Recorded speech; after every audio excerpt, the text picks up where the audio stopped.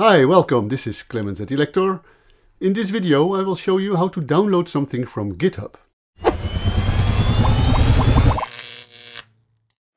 Often get the question, but how do you download something from GitHub? Now this may seem like a silly question to experienced users, but it is true. You cannot just download a file that you see listed in the repository. There is no save or download button, and when you click on a file it is open in a browser and not downloaded.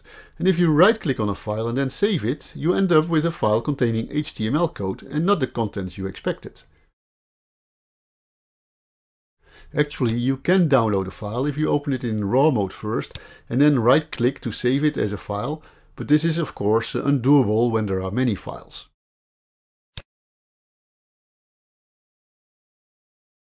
The thing is that there is an easy download button, but you can only see it when you are in the root of the repository. So click the root of the repository to get there. Now it is easy, just click the green button labeled clone or download.